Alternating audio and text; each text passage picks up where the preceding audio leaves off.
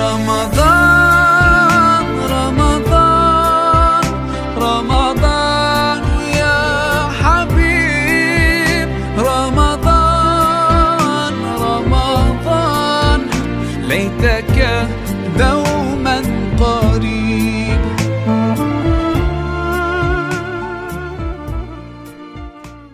أعوذ بالله من الشيطان الرجيم.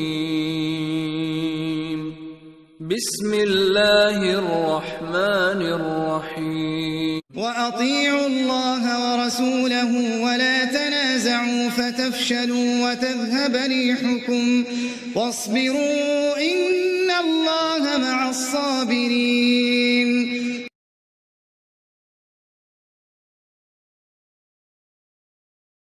আসসালামু রাহমাতুল্লাহি ওয়া বারাকাতুহু।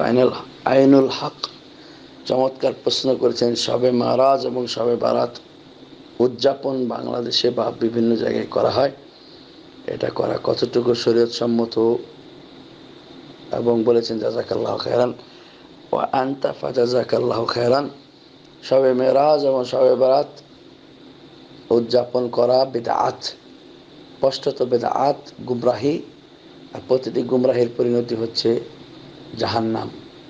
কুল্লু বিদআতিন যালালাহ, নবী বলেছেন প্রত্যেকটি বিদআত হলো গুমরাহি, আর কুল্লু যালালাতিন ফিন্নার, আর প্রত্যেকটি গুমরাহির অশুভ পরিণতি হলো জাহান্নাম, আগুন।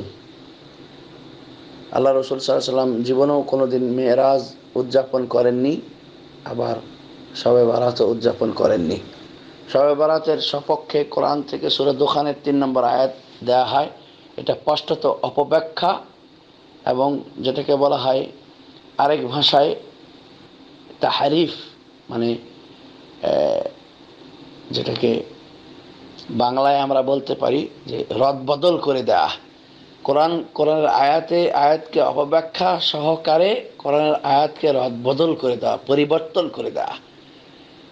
সূরা দোকানের 3 নম্বর আয়াতে আল্লাহ রমজান মাসে কোরআন নাজিল হওয়ার প্রসঙ্গ উল্লেখ করেছেন, আর সেই আয়াতের ব্যাখ্যা ইন্না আনজালনাহু ফি লাইলাতুল কদর, কদরের আয়াতে করে। তো মূল জিনিসটাই তো শবে বারাতের উপরে তাদের সাব্যস্ত নয়, মূল কোরআনই সাব্যস্ত নয় শবে বারাত সংক্রান্ত বিষয়ে।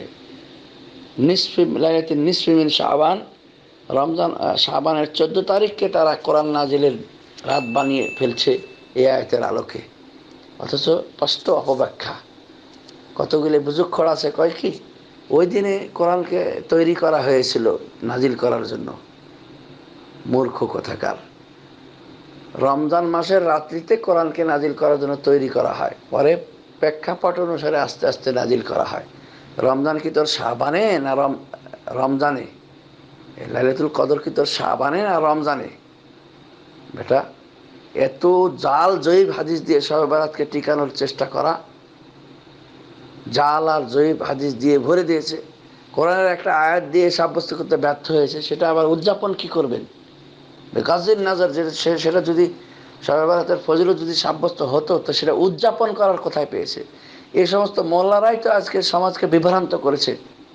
এইটা উদযাপন করো, সেইটা উদযাপন করো।